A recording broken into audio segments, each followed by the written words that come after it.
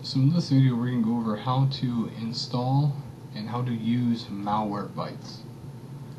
Very great malware program, virus program, antivirus, however you want it.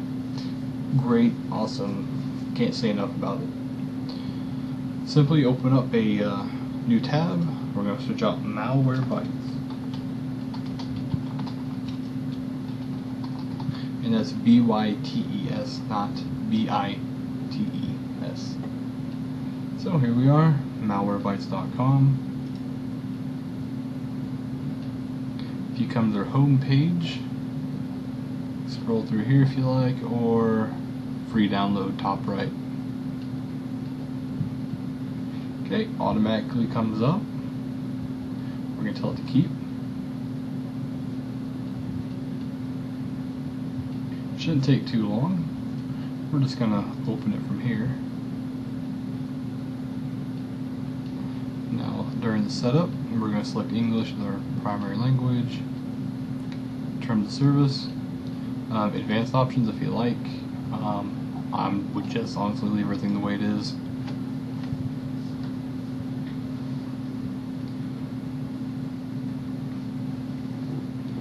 Very quick setup.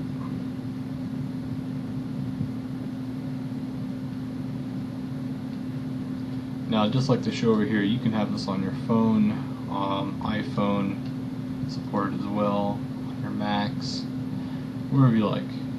I have it on my phone as well. Do a scan about once a week just in case. So, here we are, finished.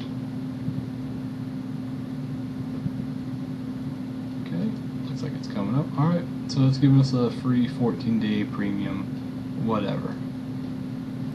So, now that we have it, we need to, well, I guess it should already be updated.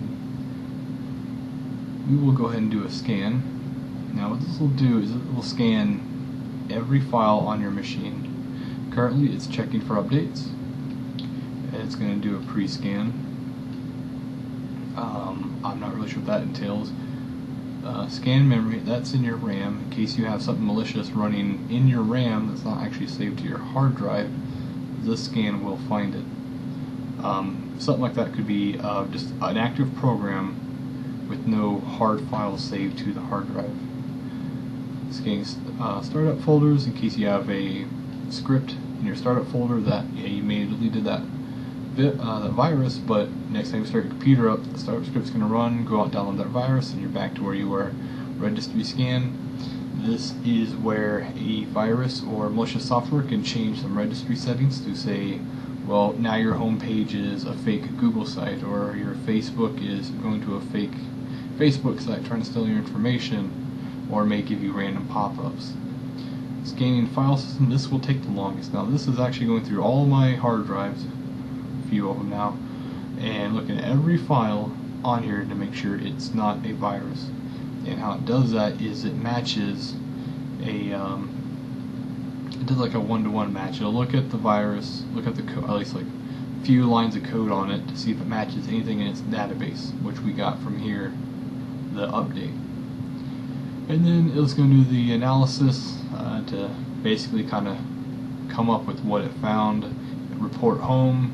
So Malwarebytes' files are updated, and maybe they found something suspicious on your machine. It might be a day zero attack, or who knows what, but it's going to report back so other people in the world are better protected. And there we are. It's finishing up now. I didn't think it was going to be this quick. Now down here it says threat detected, so we have threats identified. We have 0 found, which is always good. You may have a few, and you may even have a few that aren't actually viruses, but they look suspicious. Might be some kind of registry pack or some startup scripts you got running. They're a little odd, but it'll do its pretty good job of finding everything. So there we go. Quarantine items. If you did have a virus, it's going to put it here in quarantine, and after it's in quarantine, really you can delete it unless you really want to go through and analyze it.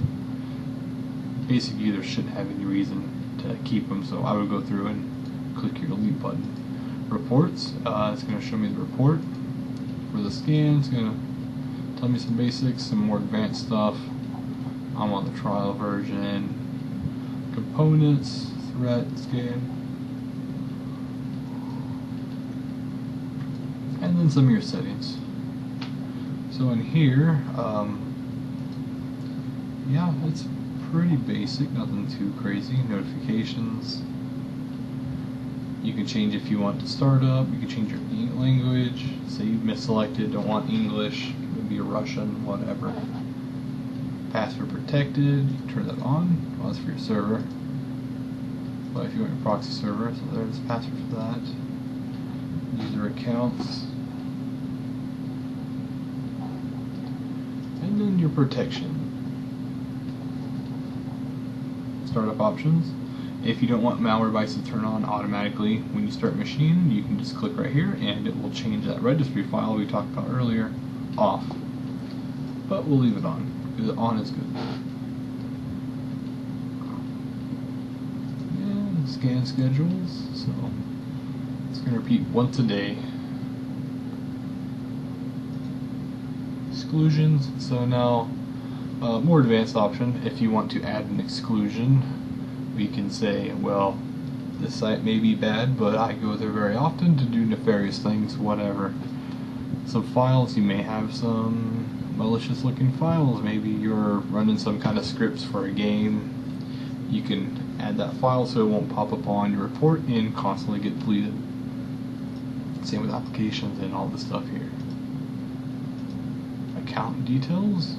So again, we have a 14-day free trial. I would say probably signing up for this might not be a bad idea. I don't, but if you got the money, go right ahead. And About will give you your version. So that's really about it. It's a great program. I recommend you use it, and yeah, great way to stay protected for free. So any questions, please give me a comment down below or message me directly. So that'll be it. Thank you.